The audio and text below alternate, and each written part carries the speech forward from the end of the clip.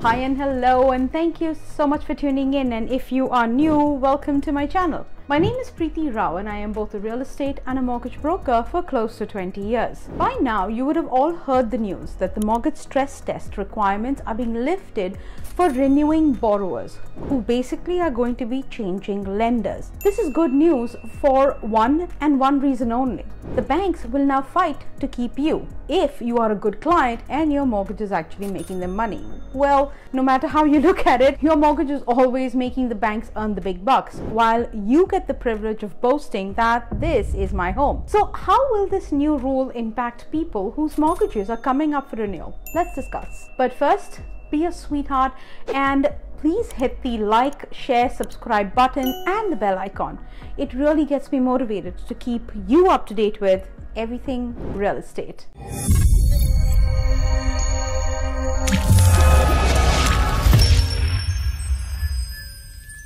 Now, the real idea of this move is basically to improve competition among big banks to post lower interest rates for those renewing their mortgage, because Canada's banking regulators will no longer require banks to apply the mortgage stress test to borrowers who are planning to switch lenders. Now, remember this term, it's just switch, okay?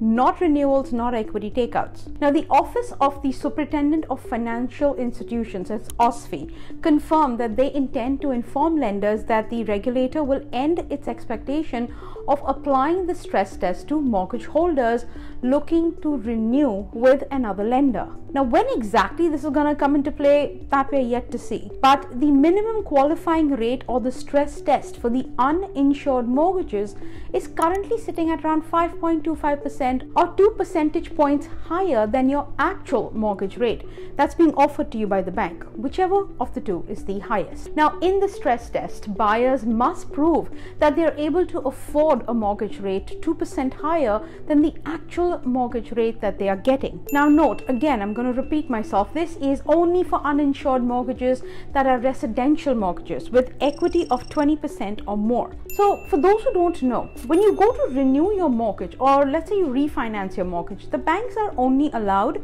to go up to 80% of the value of your home. Anything more than 80%, the file has to be insured through the insurer. So the idea here is that anyone who is renewing their mortgage already has around 20% equity in the home and hence can qualify to renew without any stress test. One more thing to note here is that OSFI's new rule is for straight switches of uninsured mortgages at renewal, and a straight switch means the borrower will keep the same amortization schedule, which is the length of time that it takes you to pay off the mortgage, and keeps the same current loan amount. If you plan on taking equity out, then this rule will no longer apply to you and you will be subject to stress test. Now, the question is, why did OSFI make this decision all of a sudden? Well, according to them, apparently they listened to what people within the industry kept saying. And also they heard from Canadians who talk about the imbalance between insured and uninsured mortgages at the time of mortgage renewal. But they also looked at the data over time and realized that the prudential risks that this was intended to address have not significantly materialized. And as prudential regulators, they wanted to enable banks and lenders to compete and take reasonable risks.